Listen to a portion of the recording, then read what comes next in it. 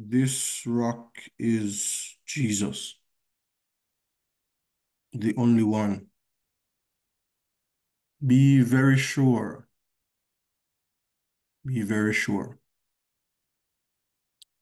that your anchor holds and grips the solid rock. Good morning, brothers and sisters.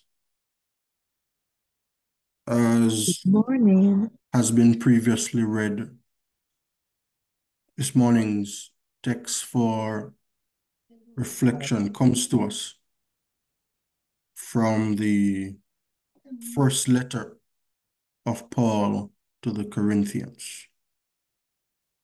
1 Corinthians 15, verses 9 to 10. And if I may, once again, it reads like this.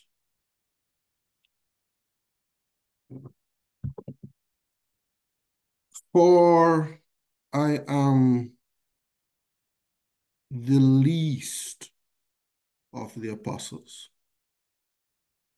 that I am not meet to be called an apostle, because I persecuted the church of God. But by grace, by the grace of God, I am what I am. And his grace, which was bestowed upon me, not in vain, but I labored more abundantly than they all. Yet not I, but the grace of God, which was with me. The word of God. Let us pray. Great God of peace and mercy, we come before you this morning to worship you in spirit and in truth. We have come this morning to thank you for your grace, that same saving grace for which you have now called us to persevere through the present pressures of this time. As we are called to persevere then, Lord, cause us, O God, not to lose sight of why we persevere. For the apostle declares, I reckon that the suffering of this present time are not worthy to be compared with the glory which shall be revealed in us.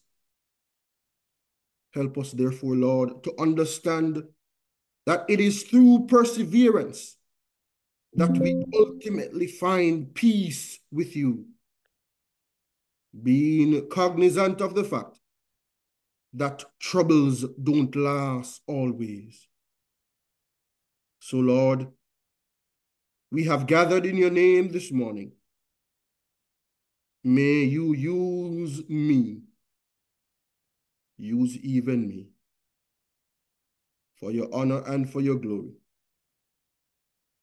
Let the words of my mouth and the meditation of my heart be acceptable in your sight. O God, for you are my strength and my Redeemer. Amen.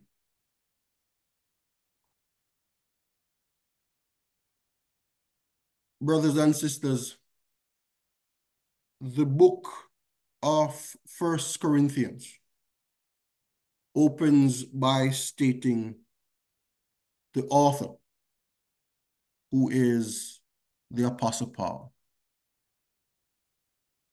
Paul, called to be an apostle, says chapter 1 and verse 1, of Jesus Christ through the will of God, and Sosthenes, our brother, unto the church of God which is at Corinth, to them that are sanctified in Jesus, called to be saints. And so, brothers and sisters, chapter 1 tells us the authorship of 1 Corinthians, which is established to be that of Paul. Chapter 1 tells us the audience that is determined to be the people of Corinth. But most importantly, brothers and sisters, chapter 1 tells us that the appeal of this book is to them that are sanctified in Jesus and to them that are called to be saints. Friends, Paul has been on his evangelistic mission in Ephesus. And I believe if we are to contextualize what happened in our modern day society, Paul would have received an iMessage from Chloe's house about the contention that has been happening amongst the brethren of the community. Paul then writes to the Corinthians to address this very same issue in chapters 1 to 4. He speaks of issues that has been happening in the church in chapters 5 to 10. Friends, he addresses worship and gifts of the Spirit in chapters 11 to 14.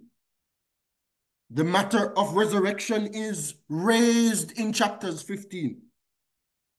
And then finally in chapter 16, he closes his first letter on the matter of collection of the saints, and then shares with the Corinthians his travel itinerary and his closing remarks. For this morning's reflection, friends, our text is found in a section for which Paul discusses the matter of resurrection. Paul argues vigorously that there is no resurrection if Christ is not risen. In fact, if Christ is not risen, we are all dead. But not just dead to sin, but we are dead in sin. And so, brothers and sisters, the belief in the resurrection of Jesus the Christ becomes a necessary condition for one not to be dead in sin, but for one to be dead to sin. That is, to have renounced sin and no longer needing to be controlled by it. As we then purposefully survey this particular pericope of Paul's letter to the Corinthians church in chapter 15, Paul provides us, brothers and sisters, with concrete evidence of Jesus and his resurrection in verses 5 to 8, by citing all the eyewitnesses which gave us hope and indeed tells us that there is hope for us to be dead to sin. But importantly, family of God, as Paul writes verses 9 to 10 of the Corinthians, and in particular, his first letter to the Corinthians, Paul strikes me as one who has come face to face with reality as he expresses his deep and sincere self-abasement. It is in Paul's phase of this letter for which I consider him entering a state of deep reflection. Paul enters a state of deep reflection, brothers and sisters. For it is in this reflective state that Paul receives an epiphany. For I am the least among the apostles, so much so that I am not even qualified to be called an apostle, declares Paul. And in this epiphany, brothers and sisters, Paul had a revelation of his self-identity. Paul had a revelation of his self-identity. I am the least of the apostles. I am the elachistos apostolis. I am the least of the least, the less than the least. Brothers and sisters, it is this same Paul who, having studied at the feet of Gamaliel, would have been acquired and would have acquired philosophical and intellectual prowess, which would have secured his name in academia.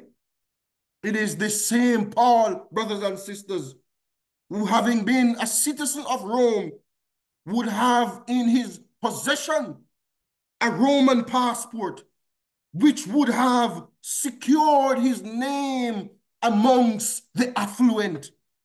It is, brothers and sisters, this same Paul who, having been a member of the tribe of Benjamin, would have secured his name amongst those to be admired. Yet, brothers and sisters, in this deep reflective state, Paul has declared, I am a nobody. I am insignificant. I am the little man. I have no claim to fame. And friends, I have come to the realization, declares Paul, that I am simply the least of the apostles. Brothers and sisters, you know, it is a frightening and a frighteningly lonely place to be when you have come to the realization that you are nobody without God. Where then would I be? Where would then you be if Jesus didn't love you? Where would I be if Jesus didn't care? Where would I be if he didn't sacrifice his life? Oh, but I'm glad. I'm so glad he did. Paul recognizes, friends, his own frailty in his identity, and that he was nobody without Christ. As Paul remains in this deep reflective state, not only has he come to the revelation of his self-identity, but secondly, friends, Paul has come to the recognition of his serious infractions. I am the least amongst the apostles. I am not worthy to be an apostle, for I have persecuted the church of God.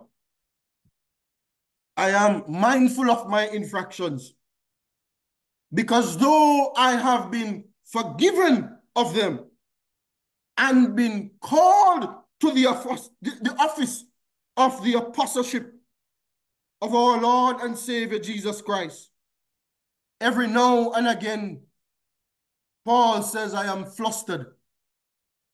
Every now and again, Paul says, I receive flashbacks. Every now and again, Paul is reminded of how he fervently massacred, imprisoned, and caused the children of God to suffer in the name of God. For I know what I have done, says Paul. I need not to be reminded of it, for it tortures me night and day. I know my transgressions and my sins are before me. For against thee, O Lord, have I sinned. But this morning, I plead this morning, God, that you will purge us with hyssop. You will blot out our transgression and create in us a clean heart, O Lord. Renew a right spirit within us. Cast us not away from your presence. Take not your Holy Spirit away from us, but restore the joy of our salvation. Paul says, I have come to the revelation of my self-identity.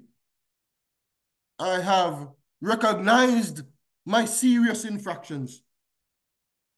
But finally, friends, as Paul remains in this deep reflective state, he finds release in the grace, in the saving grace of the one who is ineffable.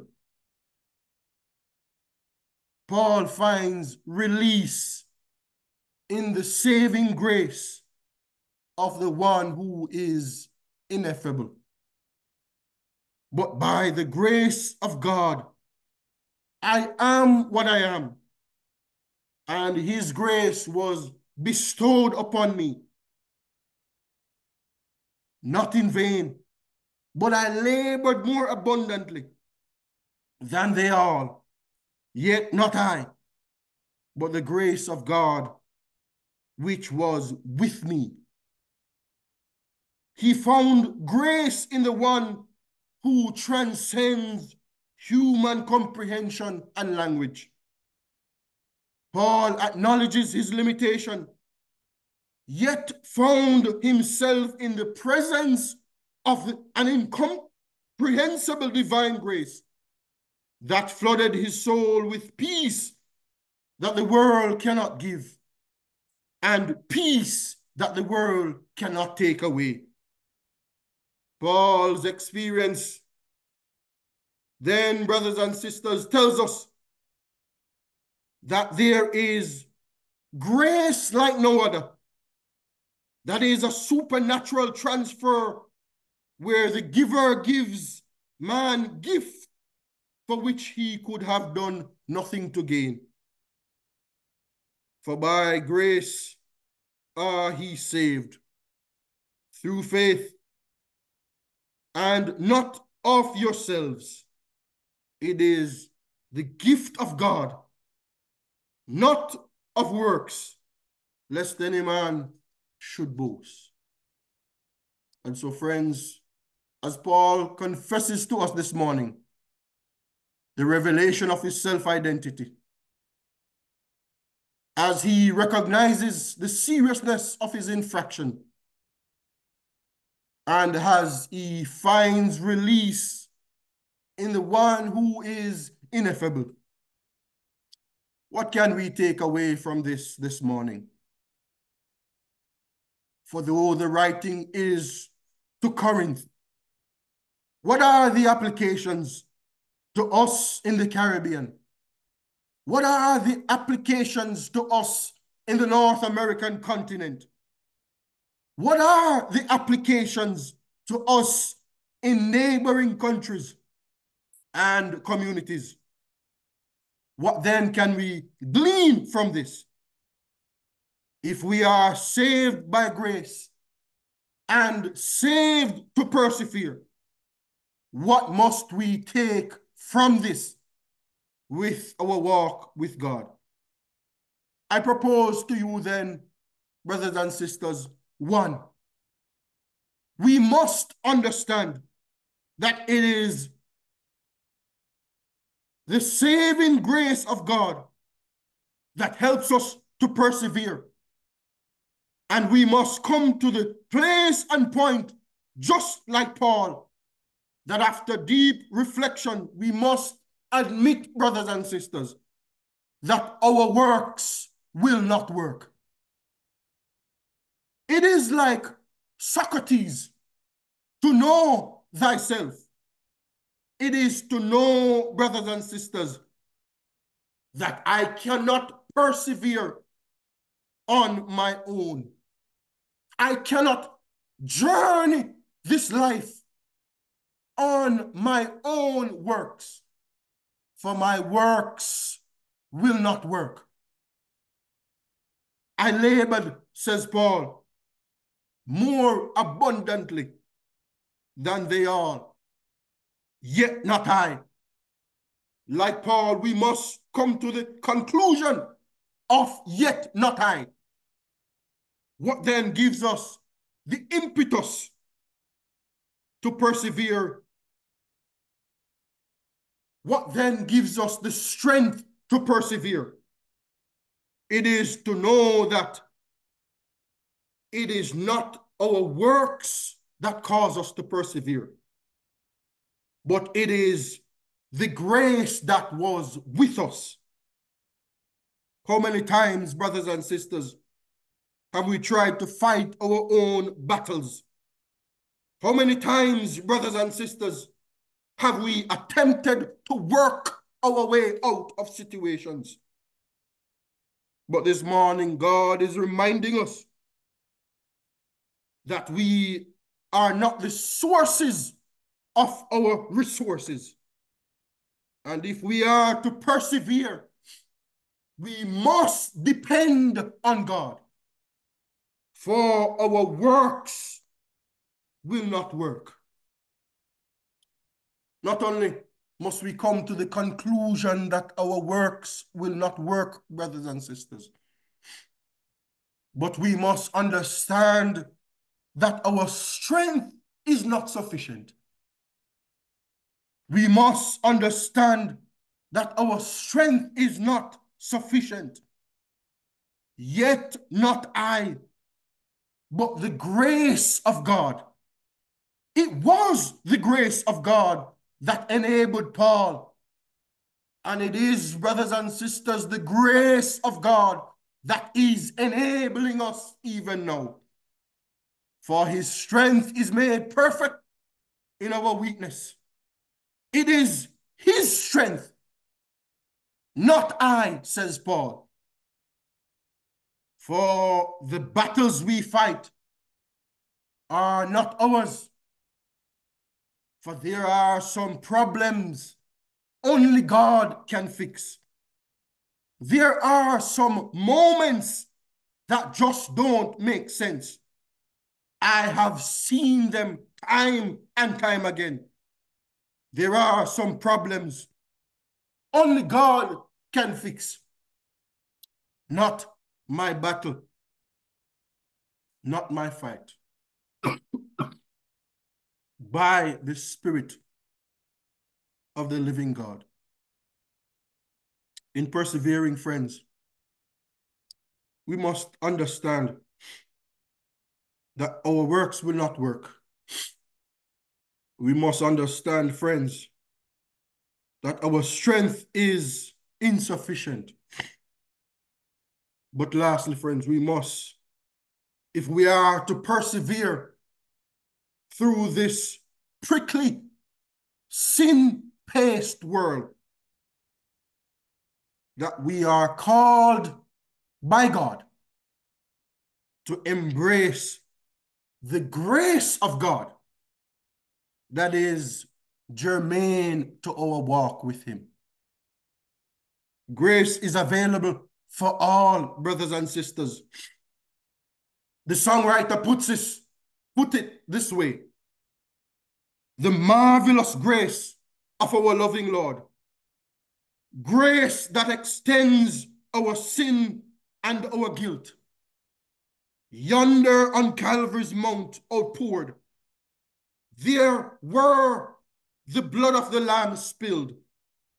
Grace, grace, God's grace, grace that will pardon and cleanse within. Grace, grace, God's grace, grace that is greater than all our sin. Sin and despair, like the sea waves cold, threatens the soul with infinite loss. Grace that is greater, yes, grace untold, point to the refuge of the mighty cross. Grace, grace, God's grace, grace that will pardon and cleanse within. Grace, grace, brothers and sisters, grace that is greater than all our sins. Marvelous, infinite, matchless grace, freely bestowed on all who believe, all who are longing to see his face. Will you this moment grace receive? Grace, grace, God's grace, grace that will pardon and cleanse within.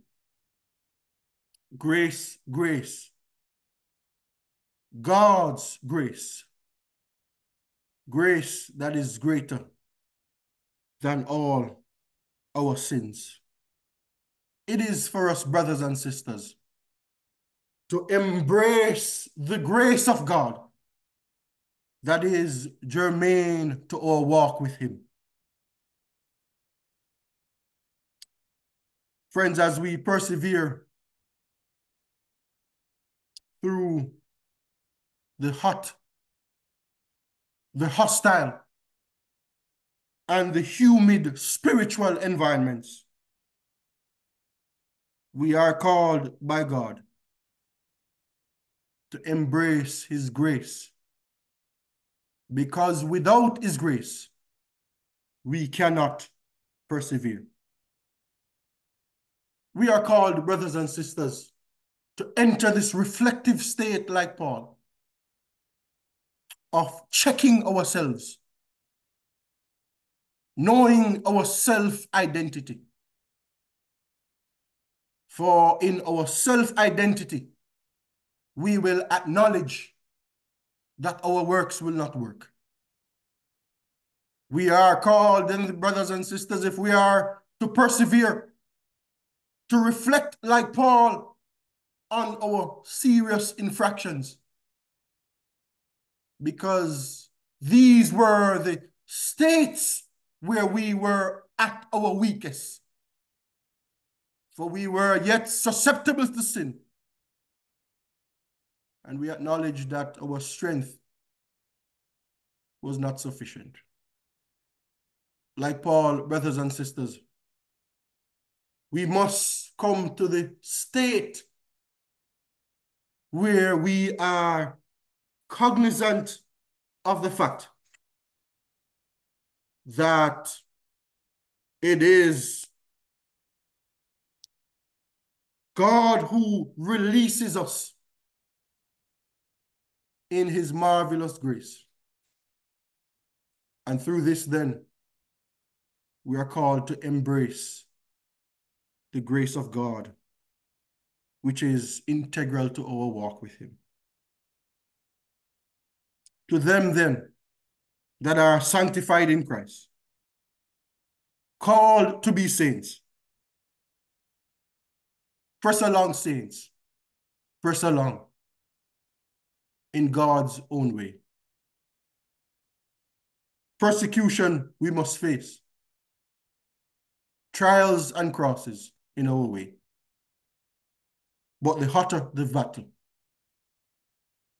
the sweeter the victory. In the name of our Father, in the name of the Son, and in the name of the Holy Ghost. Amen and amen. Amen. Amen. Amen. Amen. Amen. Praise God. Thank you, Amen. Jesus. Amen. Amen. Amen. Amen. Hallelujah. We cannot give up God's grace. Not in our Go own right ahead, strength. Brother Ryle, and lead us in prayer. Amen. Sovereign God, we come before you this morning to thank you for your grace, the grace that has pardoned us time and time and time again. God, we thank you this morning for your word, that we can reflect like Paul on our self-identity.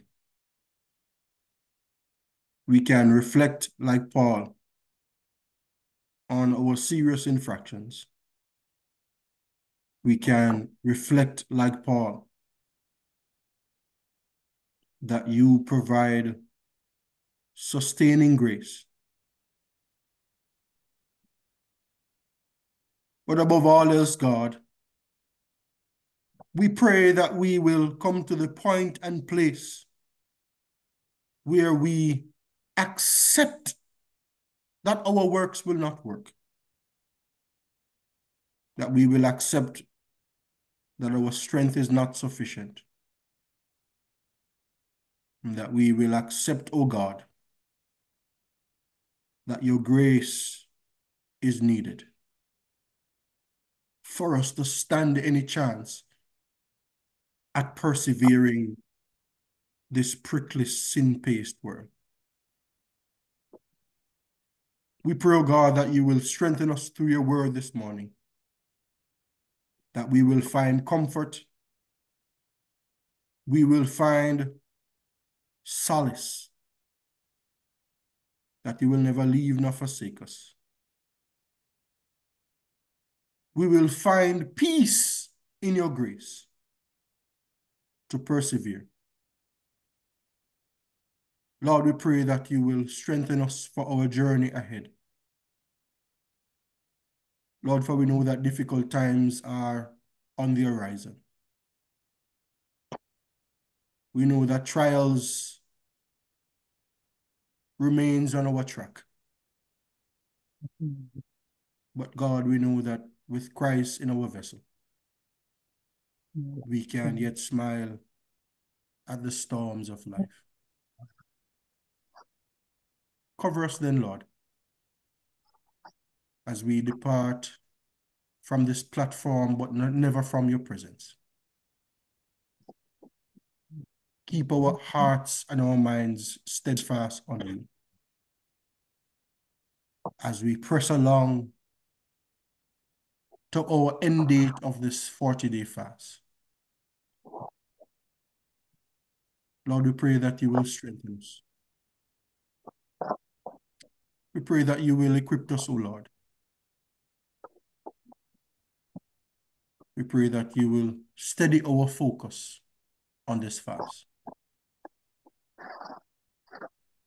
Lord, we pray that you'll now have your own sweet divine way in, with us, and through us. In Jesus' name I pray. Amen. Amen. Amen.